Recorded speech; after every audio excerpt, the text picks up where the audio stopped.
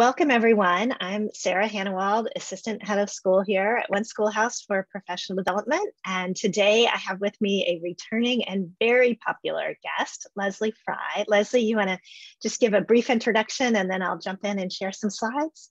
Sure, you're too kind, though. I'll start with that. But hi, everybody. I'm Leslee Frye. I am the upper school psychologist at SEH Academy in Philadelphia, Pennsylvania. And then I am also a very thankful abnormal psychology teacher here at One Schoolhouse. Great. And Leslee, you had a role last year too that I think has continued into this year. Do you want to just mention that and then we'll dive a little bit more deeply? Sure. We used to be the wellness task force head, but we're now incorporating DEI work. So I'm part of the DEI and wellness department here at SEH Academy. I guess obviously everything with COVID, we thought, it was important to continue this work, but we wanted to make it more permanent. Right.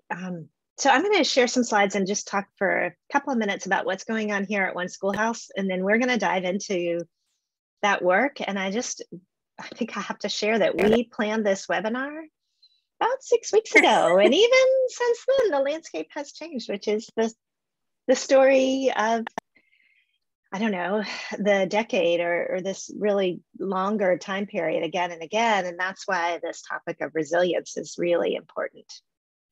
On our blog, I wrote a piece called Wired for Resilience, and what you won't see in the blog, but that I will reveal here, is that I found my way to the book that inspired the blog by listening to an NPR show called The People's Pharmacy, and it's really about that intersection of science and psychology and health and environmental impact, and I can't recommend the book enough. So if you check that out, I definitely recommend reading the whole book.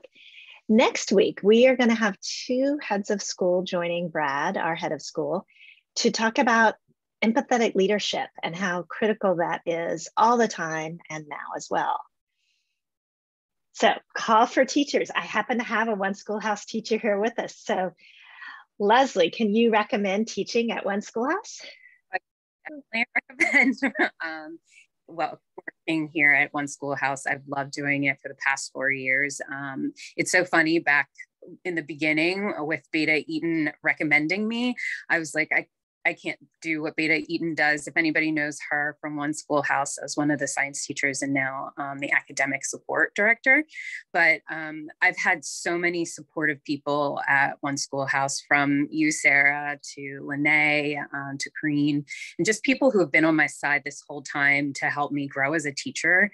And I'm just so fortunate to be a part of this group and obviously speaking today, but they're all about growth and potential and, and empathy and all the great things that you could ask for in a company. Wow, that is a glowing testimony. I want to say thank you because we didn't plan that. So I'm really grateful for that. So if you're interested, check out our website, and Sienna will put the link in the chat as well. Our new student catalog is open. So if you are starting to think about next year, and we've already got registrations for the next academic year, so it is not too early. If there are things that you want to get students into, please take a look at our catalog and share that on campus. And then I just want to remind everybody that we'll use the Q&A for questions. I think folks are going to have questions for you, Leslee, today. And then we'll use the chat to share resources, because there are a number of resources that Leslie's going to mention that will be shared in the chat. So as we often do, we're going to start with a look at our pulse.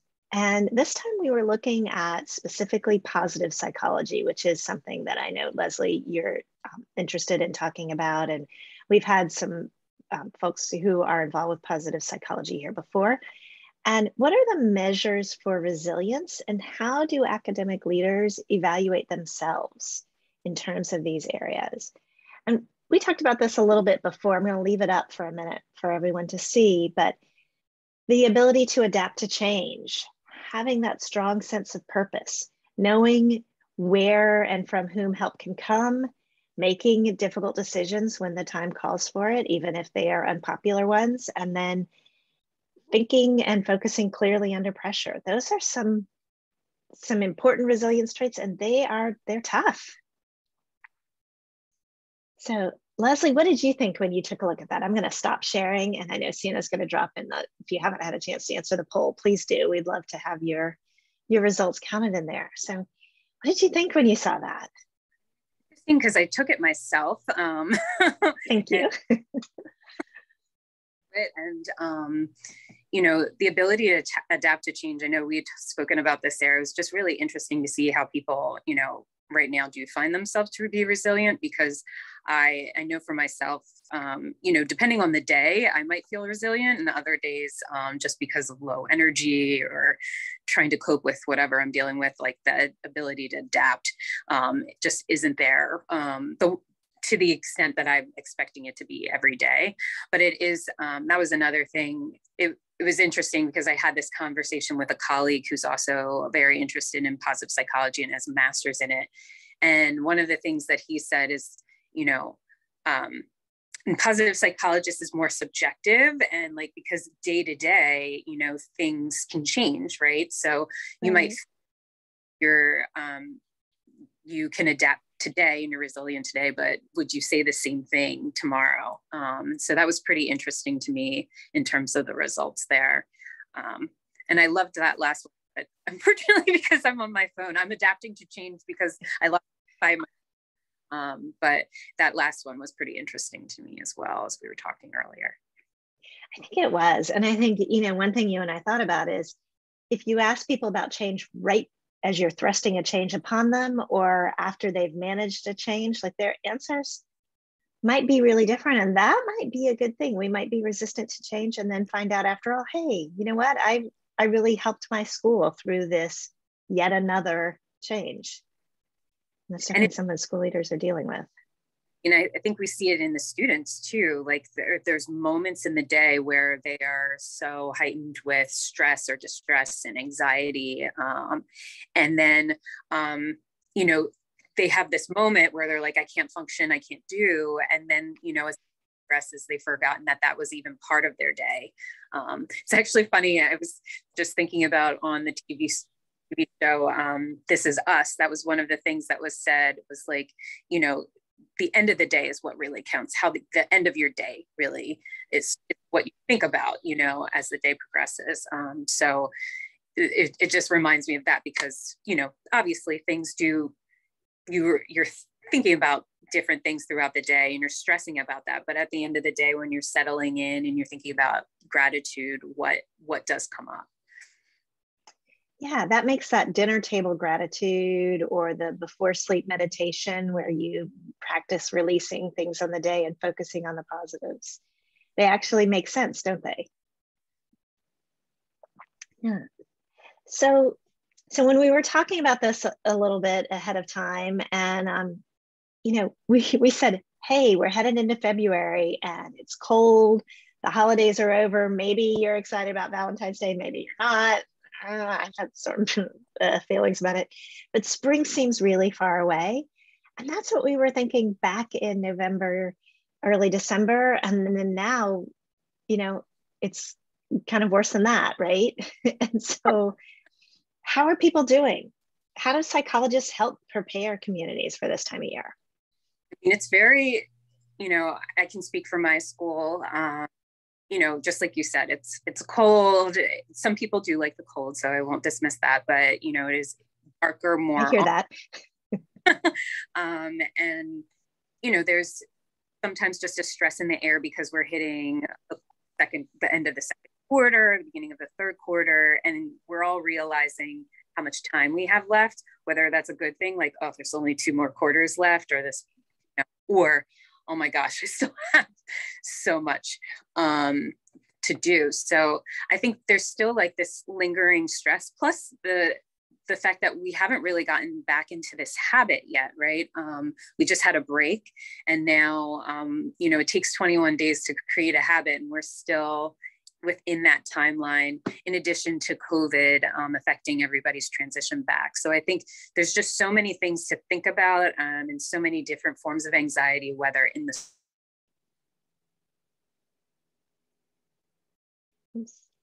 right. So while Leslie comes back, I'm going to share a statistic that she shared with me from talking with other school counselors that we'll ask her about, which is many school counselors shared during a meeting of school counselors that they were seeing more than double the typical number of students who needed individual support. And that is, that's a big difference. And I think Leslie will be back in just a moment. I have a lot of confidence in that. But when she gets back, I'll ask her about that statistic. And also she shared some resources that are not specifically of the moment. They're actually a curated set of sources from the New York Times, in fact, in working with students and SEL. So I know Sienna will put that in the chat. So thank you, Sienna. And I know I took a deep dive into those resources. Hello. Not to worry, I quoted you to everybody because I had that ready. You were talking about meeting with school psychologists and finding out that you were having double the number of students. There's definitely been this significant increase in hospitalizations when it comes to anxiety or depression, and just things being exacerbated, in a way that none of us were expecting at this stage. And obviously, there are a lot of students who are struggling with socialization, still academic pressures, and still, even though it's not that the learning piece is still an issue for a lot. There's a lot of delays, and I think it's just trying to adjust for all of us, and teachers adjust. Yeah, and so when you think about students needing more SEL, and how does that impact their teachers? Yeah, that's a great question. For some, it comes natural. Take a step back and see the students and be like, today's not the day that we're going to learn about the topic of pandemics or the history in this setting. And for others, it's more difficult, right? They know what is expected of them. They know that they have to prepare for this AP exam. And so there's not really time to incorporate SEL as much as possible. And again, it doesn't come naturally for them to do that. So it becomes an extra thing to work on. And it feels like extra work. And so, it's very hard for all teachers to kind of adjust to saying we need more SEL and just throwing it in January versus having it something that we've all learned and worked on internally as well as externally to push through. Yeah, and so can we unpack this just a little bit more too? When we think about, you talked about the individuality of teachers and their comfort and their capacity. So what are supports that leaders can put into place to help teachers, not change who they are or be completely different, but how can they provide those supports? And a couple of people have shared some items in the chat, but they only shared it with the host and panelists. If you would, please share with everyone. Well, I know in our school, we are lucky to have somebody who's trained in mindfulness. So, during our division meetings, we've had them speak and just give a couple of nuggets here and there about what mindfulness can look like. Because, for some, mindfulness is just meditation or that's what they think about. But mindfulness is a daily living.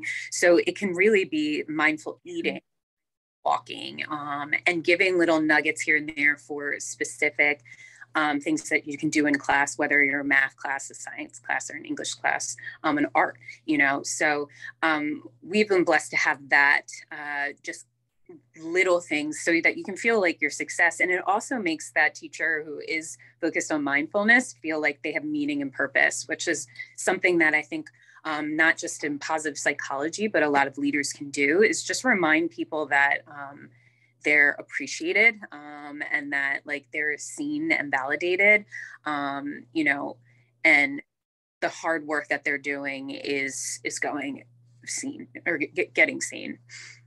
Yeah, and it sounds like what you're talking about are those really specific data points. Like, here is something that you can do around mindfulness and adding in the specific thing, and then recognizing somebody, not sort of the general thank you for all your hard work, but the thank you for accomplishing this in the face of stress, like really making it detailed and specific.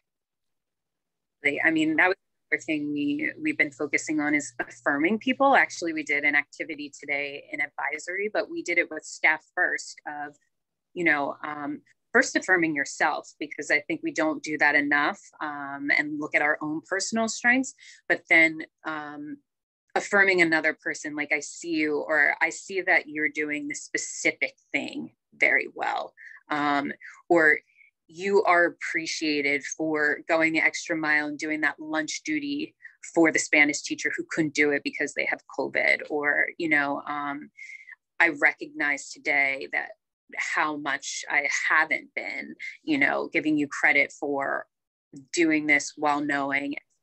I think like tailoring it and individualizing it, your affirmations make it so much more worthwhile. I think that's so important. And when I did that dive into research about agency for the blog post, I ended up, didn't all make it in. And so I just, anyway, like I said, read the book, but then also some other places that I went, and I've got a link to a research study on some of that. You know, speaking of research, one of the things that's making it complicated this year is our culture really praises teachers for work practices that we know are toxic. Right. So there's this mythology that you're supposed to arrive to June, like done and completely drained. And that's awful, right? Definitely. I mean, just like you said, it's kind of toxic at times, because I think we in especially, I mean, not to dismiss public school teachers because they do a lot too, but in independent schools, there's a lot of overachievers, just like the kids. So thinking about, you know, we have to work even when we have COVID, or we have to do more.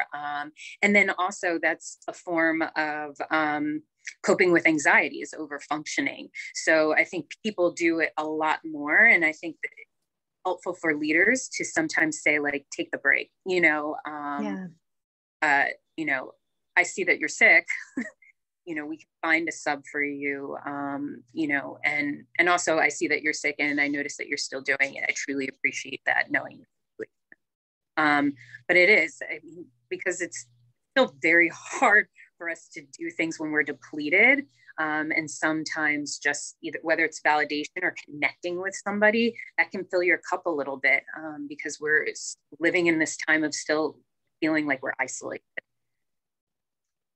So let's talk a little bit and give some advice to leaders. So there is this culture, like, you know, you keep on going and you keep on going, and we can say, please take, you know, some time for yourself. But then sometimes a teacher will have to say no, or somebody else on school staff. And so how do leaders learn to accept that no gracefully and the right way, so that the person who gives that no feels affirmed, rather than, you know, I call it the mom guilt, but it's really the everybody guilt. Yeah. I mean, I think this is still a year of passion, and, you know, and compassion with ourselves and compassion with others. And really, sometimes it's about taking a step back and gaining the perspective of the bigger issue. Just like we recognize with parents sometimes when they're yelling at us about their child, it's coming from a place of care or shame and guilt. You know, we do that as leaders too. I think we have to, you know, recognize that there's a lot of that going everywhere, you know. So I think for leaders, it is about just the reminder of just like, you need that time. So do some teachers. And that's how they'll be better teachers, if they get the time and the break and get to control at least one thing, because there's many things that are out of our control right now. Right. That speaks back to that agency. And you've got an activity that you do sometimes. You alluded to this at first, but thinking about really seeing yourself Yeah. and learning to affirm yourself so that you can affirm others. And you've got an activity that has to do with some letter writing. Do you mind describing that? Yeah, sure. So again, I wish I had my Wi-Fi, but the main thing is, again, affirmation. So what I think would be important to do right now, and give yourself a minute to just affirm one of your core values, or your inner strengths. If you've done talking about positive psychology, if you've done the VIA strength survey, just thinking about what your top 5 strengths are, and just affirming that for yourself, or even something that's done today. So for me, it would be, Leslie, I'm proud of you for adjusting during a very difficult time, right? I'm proud of myself right now, because I know how my anxiety takes over to stay calm in a stressful moment where I have no Wi-Fi. Well, you're fabulous. I mean, that's the thing. You're so knowledgeable, and you've got such a warm persona that it works. And, and I said, now we can see your diploma. So Leslie is already super intelligent. Now we know she's got lots of degrees to back it up. And then after you've done the affirmation for yourself, finding somebody in the day that you can give the same affirmation to. So just like Sarah did to me, and recognizing one thing that I'm thinking about or said to her, or even behind me, doing that for somebody else, and just taking one word or a strength, if you know them, for them, and saying, I see you. I loved that, Sarah, today, that you are able to actively listen to me and really sum up great things that I've been saying, because you're just so good at that. You're such a Thank you. I appreciate that. Before this deteriorates into Sarah and Leslie really like each other conversation, because we do. I just want to say that actually we never met until we started doing a couple of webinars together a year ago. But you touched on the listening and active listening. And sometimes I think people feel like the elements of active listening are maybe cheesy, or, I don't know if I really want to do that. Could you maybe expand on that a little bit? And I also want to remind people, we've got one question in the Q&A that I promise we'll get to, and there's some long posts in the chat. I hope they're going to everybody, because they're teeny tiny right now and I can't read them. Listening really is just, I think, also just being present with the person, and hearing them out. And instead of thinking, because, 47% of the time our mind is going on different things throughout the day, but really engaging with the person who's in front of you and making them be known and nurtured in that moment. So I remember early in my career, I went to an active listening workshop, and I came home and my roommate was in veterinary school, and she had had a really rough day and some things had gone wrong. And I was like, oh, I'm going to practice. And so she was telling me about it. And then I said something, and then we had a nice conversation for about 20 minutes. And then afterwards I said, hey, I went to this workshop. How did you feel this conversation? She was like, oh my gosh, you were practicing on me. That's terrible. But then she's like, I actually feel a lot better. And Yeah. To me, that was really interesting, because she was obviously an intelligent adult. Well, we were 22, 23. So I don't know if you call us adults or not, but I think we were. And, but just knowing that, really practicing that, I hear you, I'm going to reframe what I think you just said to me, and I'm going to ask you if I'm correct, and the impact that has. Yeah, definitely. And not just on children. Yeah. And yeah, I mean, we know how students feel when they get individualized time with you. As a teacher, it feels the same way for a leader too. We've got a couple of questions here in the chat. So the first one is, and not in the chat, in the Q&A. One is, if you are a leader who has lower empathy, and you know that about yourself, right? Maybe you've done some of the reflection and the activities. What are some things that someone who says, I'm not really high on the empathy scale and my school needs me to step it up?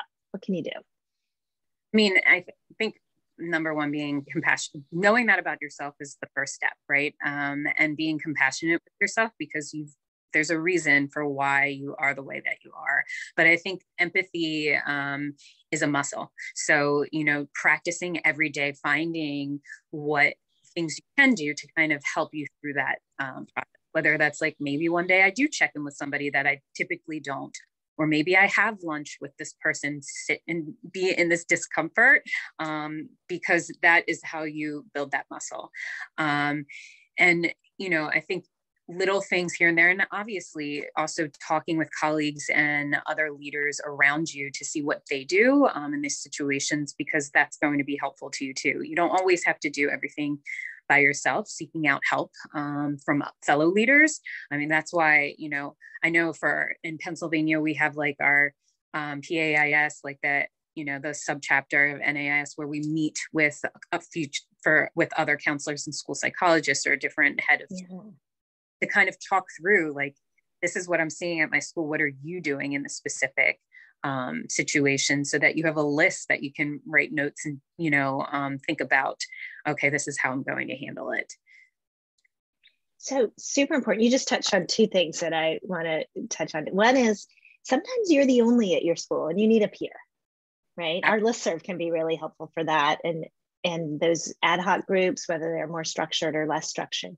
And then you said checklist. And I just happen to have this on my desk because I'm using it for something else. So I'm going to hold it up, the checklist manifesto. I think sometimes if you external what is harder for you, and part of this book says that really smart, wildly thoughtful people need the checklist to make sure that the I's get dotted and the T's get crossed so that they can leverage their brain power for something else. I think that's really important. If you struggle a little bit with EQ, make a checklist and then remind yourself, oh, did I see all these people in the last week? And if there's somebody who, I haven't, let's go find them. Yep. So it sounds a little maybe cold, but I think it's important. Checklists are always helpful because then you feel like there's success in the day. Like after you've checked one off, I did that. Yes. So I love a good list. I love a good checklist. So Emily asked a question in the chat too about sometimes it's the little things that can seem to have a big effect. And can you think of anything that maybe you've seen a leader or a teacher do in the classroom that seems small, that the effect was really amplified? Really. There's been a few really great ones. But one of my teachers, even this morning, been having like her students journal for 7 minutes each day before class begins to kind of get them to settle in.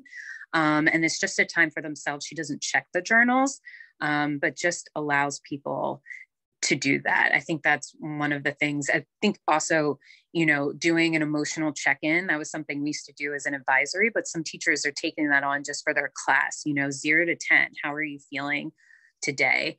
Another great one that one of the Spanish teachers does is, before they start class, they're like, what's the baggage that you're coming in with? And he has the students in Spanish, obviously, write down what they're dealing with that day. And then they crumble it up and then they throw it in the trash.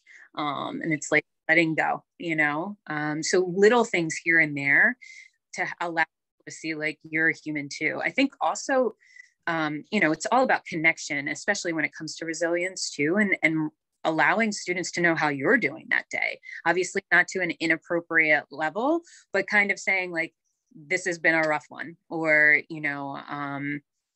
like bear with me as I go through a difficult week, because I, like you, I'm holding on or hanging in and trying to push through. I think that's super important. And what I really like about what you gave as those two examples is that there are opportunities for reflection. And reflection is one of those things that we say is important, and then we want kids and adults to do it away from the actual workplace.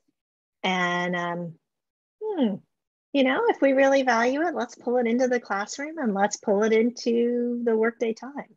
Yeah.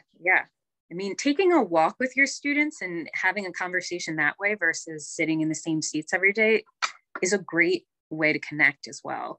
There's just, any little things here and there, just to switch it up. It it can go a long way for a lot of students. Oh my gosh, and we are out of time, which is one of those things. I think there might be a couple more links that Sienna's going to share in the chat while we wrap up.